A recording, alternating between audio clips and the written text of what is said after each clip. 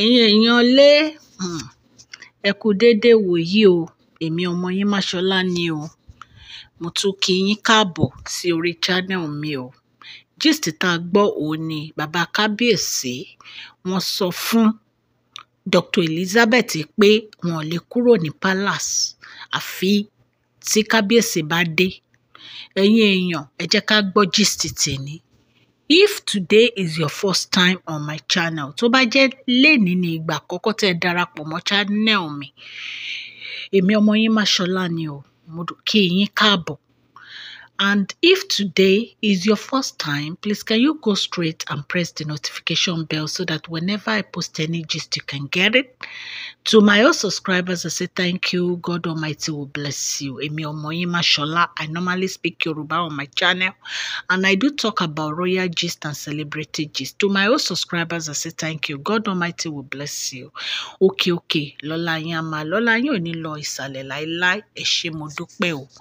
Mo kí yín káàbọ̀ lẹ́ẹ̀kan sí o. Ẹ̀yin olólùfẹ́ mi. Ẹ̀yin olólùfẹ́ Máṣọlá Gist TV. Mo dúpẹ́ lọ́wọ́ yín fún support yín, fún love yín. Ọlọ́run Elédùmarè á bá mi bù sí àpò yín. Ẹ ṣé o.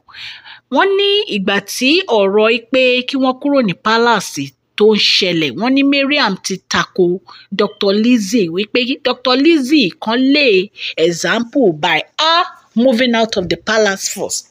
Ṣé mọ̀ nínú gist kan tá a ṣe, Mariam tako wọ́n pé tí wọn ò bá kúrò nínú palace náà, òun náà ò ní kúrò nínú palace.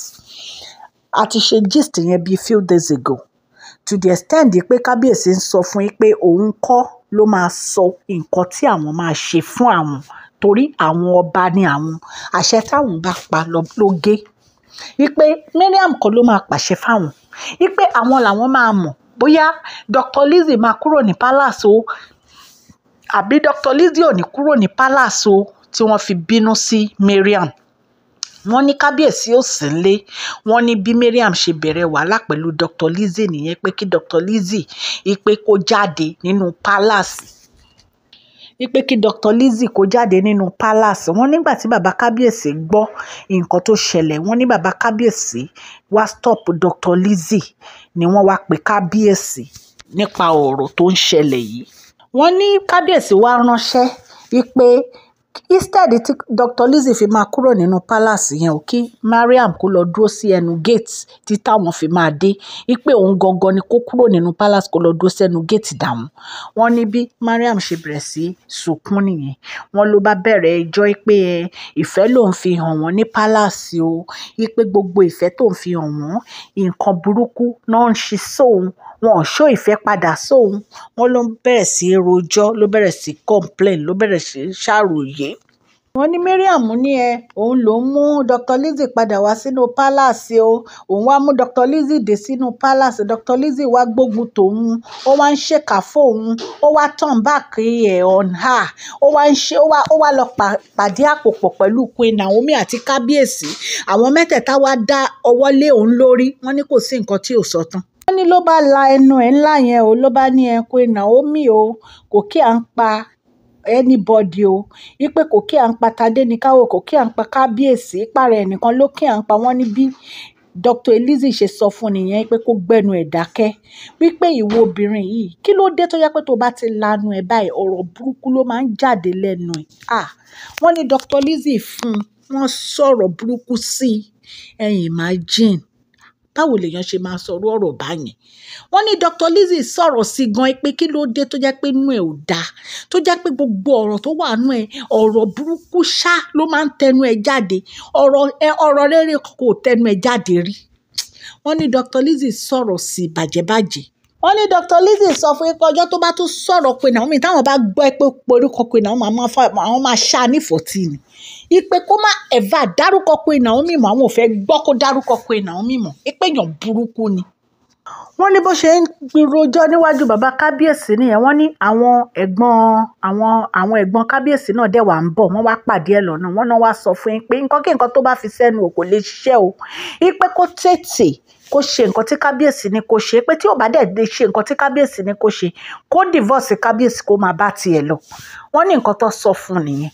wọ́n ní kó expect pé wọ́n lè sọrú nǹkan máa yẹn fún yín pé ọ̀rọ̀ yìí àwọn ti yanjú ẹ̀ ìgbésẹ̀ tó yẹ kó gbé ni kó lọ wábi tó máa fẹ́ kán ra lé sí fún ẹ kò ṣe pé kó máa cause problem nínú palace pé enough is enough pé kí ló dé tó yẹ pé wàhálà ló like kí ló dé tó jẹ́ pé wàhálà àti ìdààmú ló like kí ló wá ń fa wàhálà fún kí ló ń fa wàhálà fún wọ́n ní in fact wọ́n ní ọ̀rọ̀ ẹ̀ ó ti sú everybody ẹni tí wọ́n ṣẹ̀bá bẹ̀bẹ̀ nìyẹn tó ní òun máa support kábíyèsí o ẹ rántí pa ṣe gist kan tó wá bẹ̀bẹ̀ pẹ̀lú àwọn family ẹ̀ Mariam ò lè change láíláí kò lè change láíláí wá dẹ̀ máa ṣe bí ìgbà tó yẹ pé nítorí kábíyèsí nítorí ẹ̀ lọ́lọ́run fi dá kábíyèsí bó ṣe máa ń behave nìyẹn Mariam ṣé ìgbà tí ìwọ rí pé kábíyèsí ìgbà tó fẹ́ kábíyèsí ó rí pé wọn ò fẹ́ yàwó ni ṣé bí wọ́n ṣàtì láwọn ìyàwó kọ̀ọ̀kan tó di pé ó wá kí wá lóde tó wá ń behave báyìí ẹ jẹ́ ká máa gbọ́ gist wa lọ ẹ̀yin èèyàn lé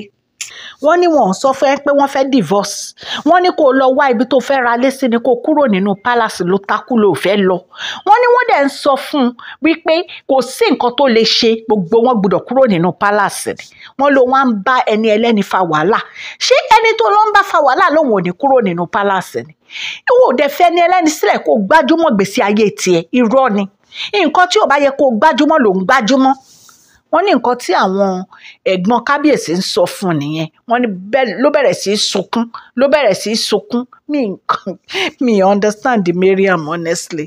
kábíyèsí ní socially bí o àwọn ti pàṣẹ àṣẹ́dẹ̀ ti múlẹ̀ gbogbo yín lè máa kúrò nínú palace ọba gbẹ́sẹ̀ lé wọ́n fi òǹtẹ̀tẹ̀ gbáhùn so kí gbogbo yín lọ máa palẹ̀ ẹrù yín mọ́ wọ́n ti fún yín ní ọ̀rọ̀ wọ́n ní ẹ lọ wá ilé tó bá wù yín àwọn ará kí lẹ tún